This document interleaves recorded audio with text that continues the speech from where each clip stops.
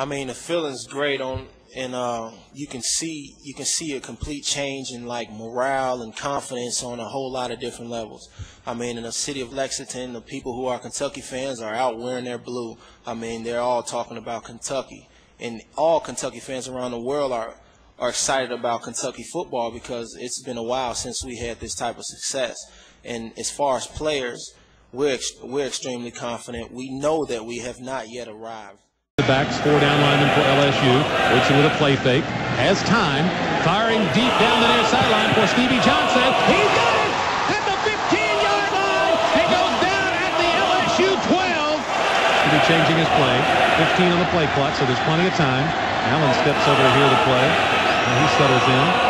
Woodson turns, retreats, steps up. He's going to run down the middle. He'll go in untouched for the touchdown. It was like the Red Sea parted, or in this case, the purple.